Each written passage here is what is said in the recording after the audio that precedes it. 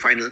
Now we are trying to have 6 papers in inter, 6 papers in final. Once you see this, the first reaction of yours might be, are these guys, is the institute trying to dilute the whole syllabus? We are not. When you read the syllabus, also look at the fact that along with these 6 papers and 6 papers, and because along with the reduction in 4 papers, we are having 4 self-paced study modules. So we hope that those 4 self-paced study modules will help you, will help the students, will make the course more interesting, will ensure that the students apply their mind to that more extent. Today, when you have the MCQs, we don't have any negative marking.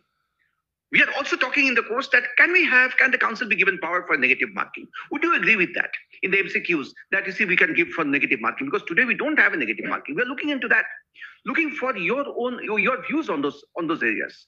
We do not have a closed mind. We have on which I think there was a unanimous approval in the council. We are enhancing the stipend by 100%.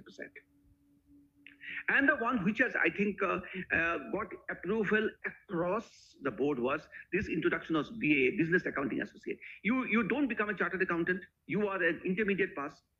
What do? You are nowhere. So what we are doing is, as part of this whole system, you see, we are trying to introduce this BAA. You don't become a chartered accountant, we'll give you a BAA qualification.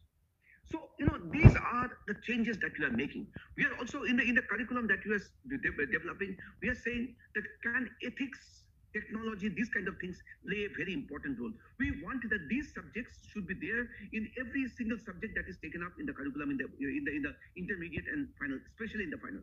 So that is what we are looking for. So basically, we are encouraging our students for application of mind. We are trying to be competitive in the marketplace. We are trying to be global because, as the Honorable Vice President said, that this also lays down, it talks about international curriculum. So in a changing scenario, we are trying every challenge that the student faces, we are trying to convert that challenge into an opportunity and trying to see that the student takes and the institute ensures that full advantage is taken of that opportunity that a challenge provides. But I can speak, the Vice Presidents can speak, Dayaniva Sharma and Vishal Doshi will speak at length, but at the end of the day, we'll be successful, if you participate in the whole process. If you come forward and give your comments, we are not saying that on every point you should agree with us. If you have a viewpoint which is different, then you must justify the viewpoint. Just don't write that I don't agree. Please justify why you don't agree. And you see, if your justification is found reasonable and logical, we are having an open mind to discuss that change that you are suggesting.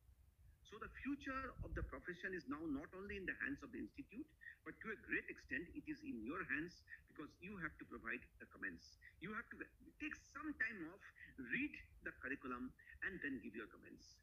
My request to you, please, I know that, maybe you feel that post-curriculum, I have already become a chartered accountant. What do I have to do with this? But at the end of the day, if you want that gentleman who spoke to me in the seminar and said that, the institute is not really moving, if you want to hear those comments, which are not very charitable as long as the institute is concerned, then you don't do anything. But if you want to hear people speak positively of the institute, say that it's really changing and becoming a global body, please read the new curriculum and please provide your comments. We look forward to them.